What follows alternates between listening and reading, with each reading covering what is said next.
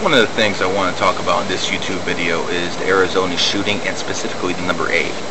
Now, to a numerologist, everyone who understands a little bit about the number 8, especially the Chinese, since they started the Olympic Games on 8/8, 2008 at 8:08 p.m. The number 8 symbolizes power, money, not wealth, money, either way it could go, and karma. Most importantly, it symbolizes karma. Basically, what I want to talk about the Arizona shooting was the dates of the victims and the date it happened. Now, let's start like this. Arizona shooting happened on 1/8/2011, but we're specifically looking at the number 8 there. Okay, the congresswoman who was shot, Kathy Giffords, whatever the hell her name is, I really don't care. She was from the 8th Congressional District. She was also born on the 8th. Now, as for the federal judge, who is such a hero, he was also born on the 8th. So what I wanted to do right now is to show show the YouTube audience out there how the number 8 and karma coincide. So let's take it over here for a second. Okay, right here you see the word karma, and every word has a numerological value. K is the 11th letter alphabet, so K is 11. And again, master numbers like 11, 22 never get reduced. A is the first letter, so you have a 1. R is the 18th letter, 1 plus 8 equals 9. M is the 13th letter, 1 plus 3 equals 4, and again, you have A for 1.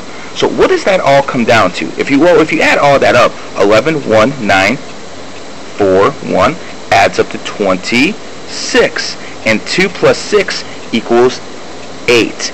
I want you to look at the shape of the 8. Karma. What goes around comes around.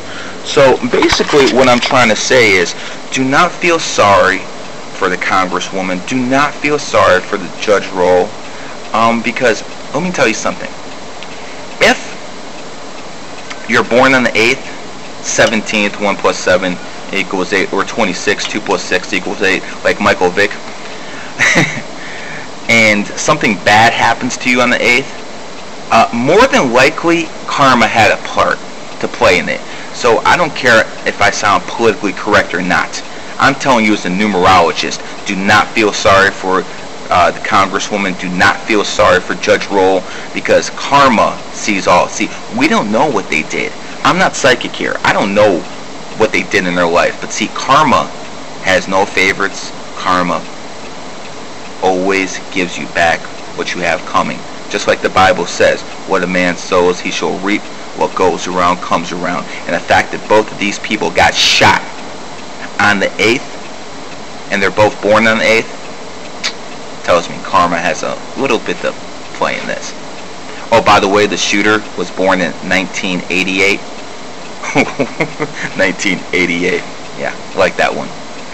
Alright guys, I'll have more videos for you soon.